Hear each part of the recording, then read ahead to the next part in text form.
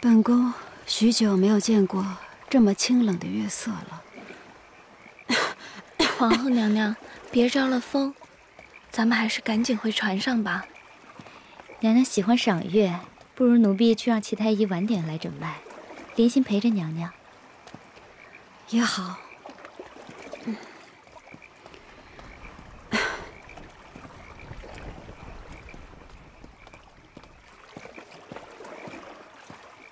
给皇后娘娘请安。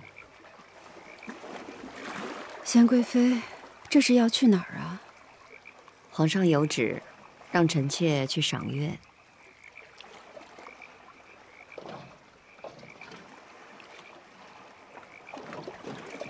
去吧。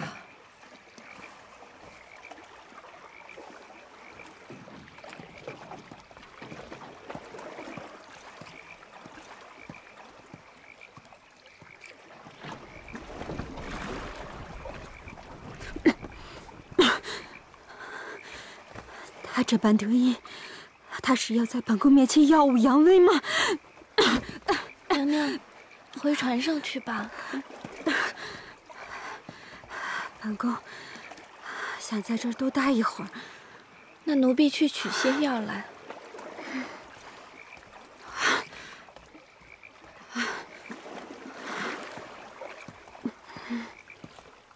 这个还挺好吃的。问纯贵妃于妃安。梅嫔来了，快坐吧。可心上茶。是。怎么想着过来了？妹妹睡不着，来找姐姐们聊聊天。只怕是妹妹太想皇上了，才会睡不着吧。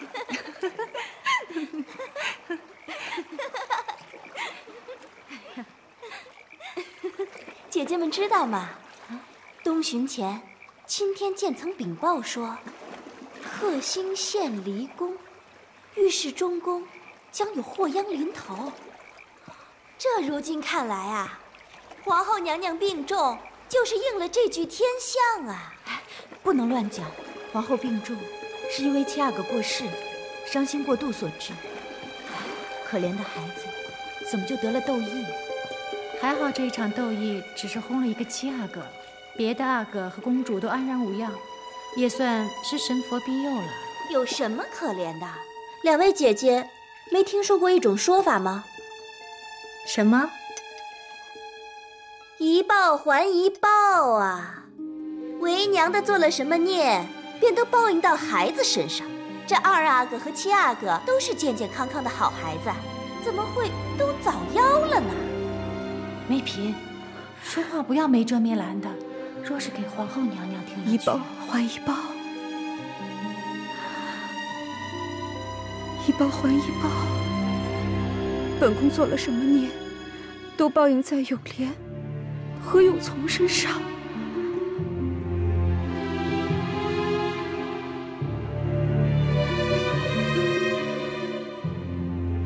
为娘的做了什么孽，便都报应到了孩子身上。不，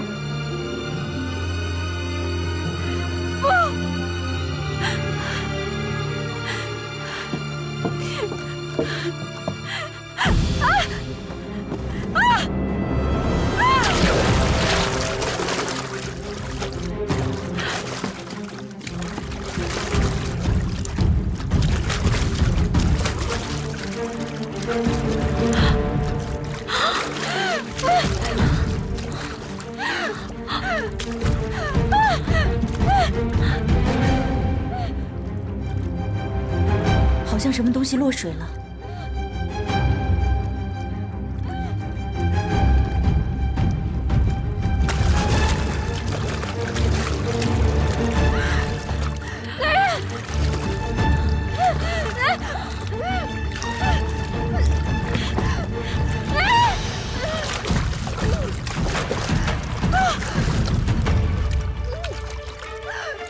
要不我们去看看吧？姐姐别呀，外头霜寒。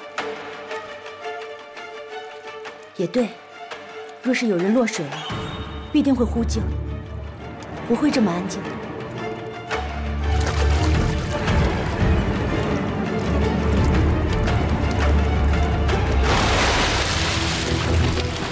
来人呐！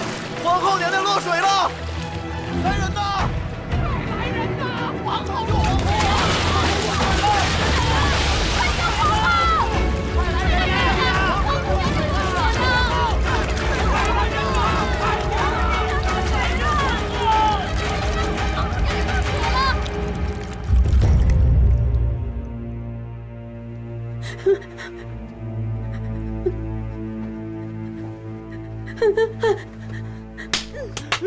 该死！好了，停手吧。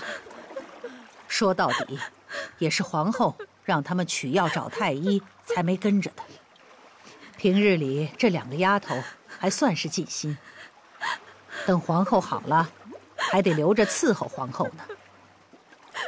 皇娘宽仁，罢了吧。该罚的也罚了。听说，把皇后救上来的，是个御前侍卫，是吗？是侍卫凌云彻看到皇后娘娘落水，跳下去救的。是个有功的人。皇上，凌云彻是皇上御前最末等的兰陵侍卫，此刻正在换衣裳，一会儿就过来回话。传朕旨意，凌云彻救护皇后有功，赏白银300两，升为3等侍卫，不必进来谢恩了。这。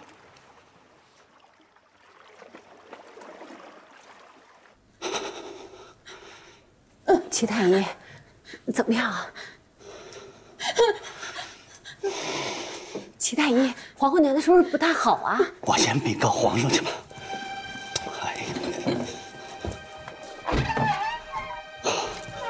皇上，如何？皇后娘娘腹中的水已经空出来了，娘娘的脉象是怒气攻心、心力交瘁之兆，此刻叹气上涌，迷了心窍，神志一直未曾清醒，嘴里说着什么“一报还一报”，只怕什么？皇后娘娘油尽灯枯，怕是到了弥留之际了。但愿皇后娘娘福泽深厚，上天庇佑。你胡说什么？皇额娘正值盛年，怎么会油尽灯枯？分明是你们医术不高，才会胡言乱语。景色，你皇额娘病得凶险，也只有像齐汝这样伺候了多年的，才敢直说。皇帝，不管皇后境况如何，你赶紧要通知内务府，在京中将喜木准备着，哪怕是冲一冲，也是好的。一切凭皇额娘安排。齐汝，好好伺候着，有什么动静，赶紧回禀哀家。是。贤贵妃，皇后落水病重，你和纯贵妃帮衬着，悉心照料。是。其余的人都回去吧。是。景色，你陪哀家来。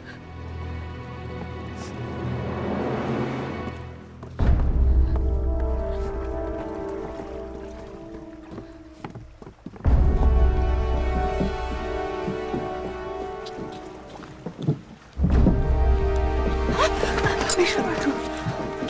是，小心点。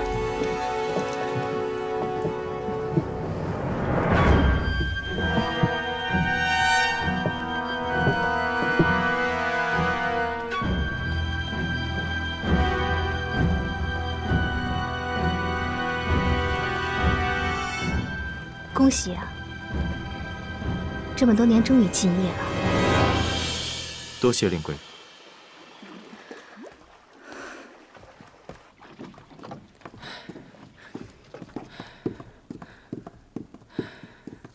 哎，主，您头上的绣球珠花怎么少了一朵呀？啊！哎呀，得知皇后娘娘落了水，我就慌慌张张的，什么时候丢了也不知道。哎呀，真的是该死！这朵珠花还是皇上前七夕赏我的。要不奴婢去替您找找？罢了，现在外头正乱着，为了一朵珠花出去，会让皇上不高兴的。左右我不带就是了。皇上也不会察觉。哎，海兰，纯贵妃姐姐。去上壶好茶。是。出去伺候着吧。是。我正等着你呢。皇后娘娘病危，听着真让人悬心呢。来，我正想跟你商议此事。方才齐太医说的话你都听到了。他说皇后从水里被捞上来之后，就一直说着什么一报还一报的。我想着，不会是方才我们说的话，便那么巧被他听了去吧？还是皇后根本就是听了我们的话，气得才落水的。我们刚才听到了声音，都没有去看。你说，我们会不会落个闻声不救的罪名啊？你想太多了。方才我们真的没有听到有人呼救的声音啊，怎么会知道有人落水呢？更不会知道是皇后娘娘。对，那要是皇后娘娘清醒了，来找我们算账怎么办？哎呀，都是这个梅嫔，说话怎么这么没遮没拦呢？真是把我害惨了。这梅嫔平日也不是这般不稳重的人，今日不知是怎么了。谁知道她犯什么疯啊？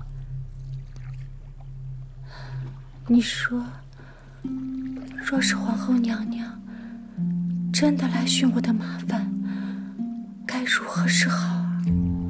皇后娘娘都那个样子了，她不会来找你麻烦的。要不，我现在就出去跪着请罪。说到底，也是梅嫔说话不谨慎，这跟你没关系的。这叫我如何安心啊？皇后娘娘是不敢来找您的。方才她应该听到了梅嫔说一报还一报，之后就掉进河里了，被救上来还念念不忘呢。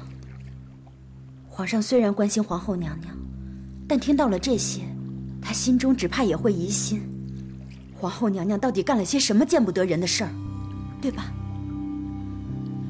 所以皇后娘娘就算醒了，也不敢来找姐姐的。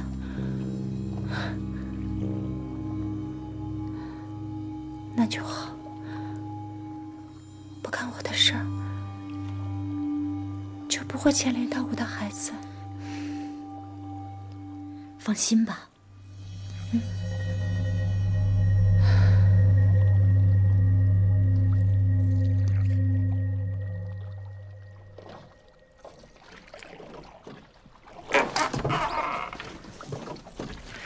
皇上，皇后娘娘醒了。朕去看看。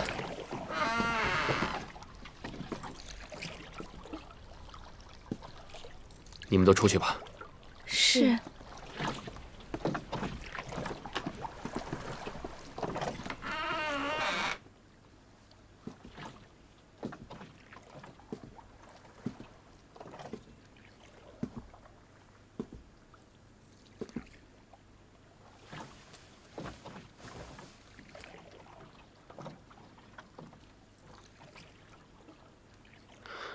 皇后，你醒了。皇上，臣妾经此一切，自知寿数无多了。可臣妾一睁眼，一眼就能看见你在臣妾身边，臣妾真的很高兴。你别说这样丧气的话。你只是落水受惊，养一养就好了。臣妾无福，无法为您保住嫡子。如今，景色已经有了好的归宿，臣妾请求您，不要因为臣妾的离世，让景色守孝3年。他已经不小了，从前是舍不得她嫁人，现在却是耽搁不起了。景色是朕与皇后唯一的嫡出之女，朕一定会事事为她考量的。臣妾多谢皇上。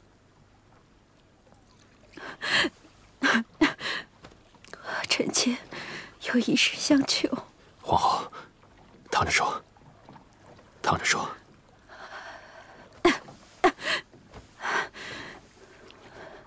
皇上，臣妾自知不久于世，臣妾以执掌封印的后宫之主身份，向您力荐继后人选。纯贵妃她诞育皇子，勤俭侍奉，温厚祥赞，她的德行足以填为中宫。皇后，这件事情不应该由你来考量。皇后不只是一个称呼，一个身份，更是朕的枕边人。所以这件事情应该由朕来思量。恕臣妾多嘴一句，纯贵妃、淑嫔，哪怕你要另选女子为中宫，臣妾都不担心。可有一个人，他断断不能。贤贵妃出身乌拉那拉氏，先帝的景仁宫有多恶毒，你是知道的。这样女人的后裔，断断不可入出中宫。皇后好生歇息吧，不必说这些了。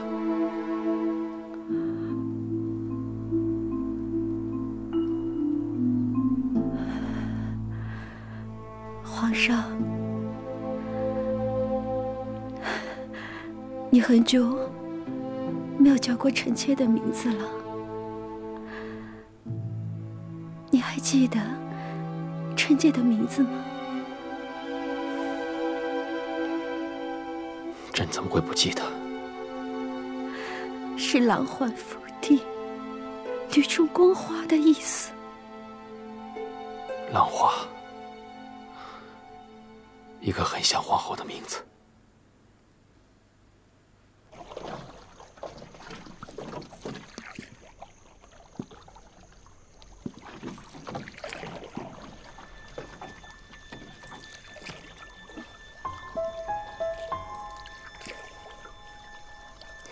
妹妹怎么深夜在这儿啊？能伺候皇后娘娘的时候已经不多了，来清阙坊外站一站，表表尊敬之心也是好的。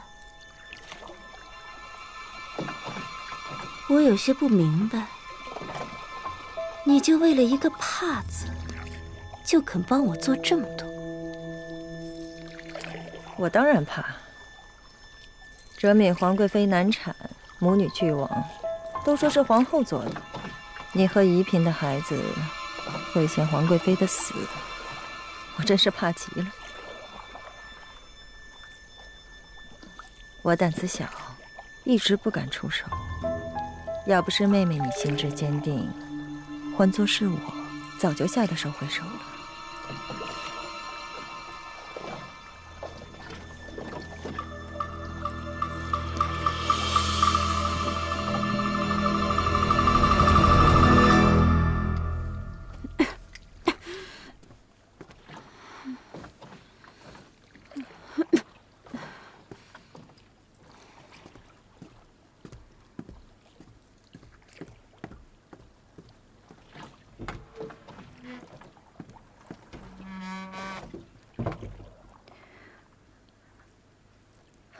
皇上，臣妾这一辈子，有的时候真的不甘心，也真的害怕。